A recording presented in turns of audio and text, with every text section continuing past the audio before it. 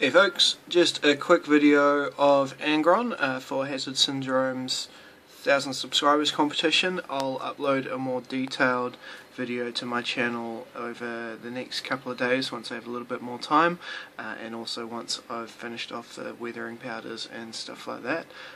So this is just a quick video just to finish in time for the competition deadline, which is this evening, and to show you the progress which I've been making. So I've used a range of different techniques for doing the sort of brass armour. I started off with a mixture of Vallejo bright brass and dwarf bronze from GW. That formed the base coat, which I then did some dry brushes of bright brass and chainmail over top, and then I went back through with a few different layers of glazes and washes to get the sort of shading and stuff in place.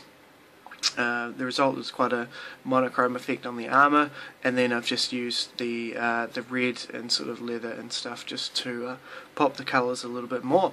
The base has been made out of some sand, putty, and then some bits of plasticard and cabling and stuff like that. So, as you've been able to see on my previous videos and the green stuff photos I'm going to put at the end of this, there's been an awful lot of sculpting work in this model. Nothing on the model is stock standard. Everything's been converted, including the chain axes and everything else.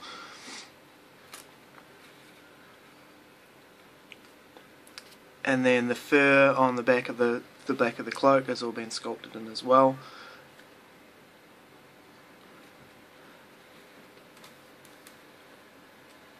And there's some links of modelling chain with the skulls and stuff like that.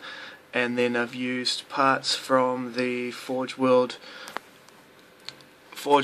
Etch Brass Pre-Heresy World Eaters to get in and do some of the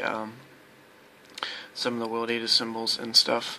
The face has been painted using my method of a base coat, then some crimson washes and violet washes, and then re-highlighting back. And you'll see in behind his head you've got sort of that dreadlock effect of the power cables and such, and that little sort of red arrow on the top. So I'm really happy with how this guy is turning out. It's nice to have him pretty much fully painted. As I said, I still need to do the weathering powders and stuff, but I'll get that done this weekend. So thanks for watching, folks, and good luck to everyone else who's entering the competition. Cheers.